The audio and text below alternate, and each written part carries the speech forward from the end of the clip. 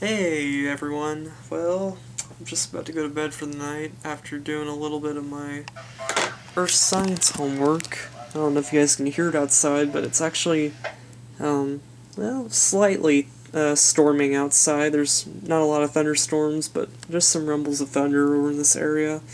But anyway, I'm just finishing up my homework in my lab manual. This is basically just conversions, English to SI, and SI to English, like centimeters to inches, Celsius to Fahrenheit, conversions like that. So it's this kind of stuff that I remember doing in high school, with conversions and stuff, and also the next thing that I'm doing is location, and this lab manual, next exercise is like location, like latitude and longitude, and then the next exercise is time, like standard time, time zones, stuff like that, so that's kind of like what we're learning right now in earth science.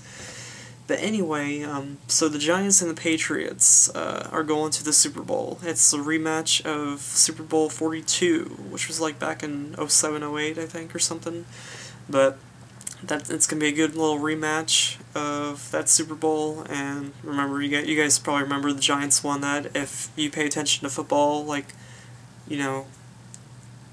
probably more than I do, because I'm not really the biggest football fan. But I will watch the Super Bowl because it is the most exciting football game of the year. It's like the NBA Finals or the World Series or, the Stanley Cup, those big final parts of the season, the championship season, the championship series in a season.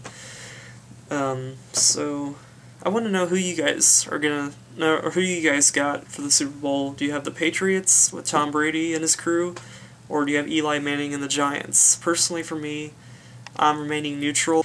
But anyway, leave your comments down below. If you're a football fan, let me know who do you think is going to win the Super Bowl, the Giants or the Patriots.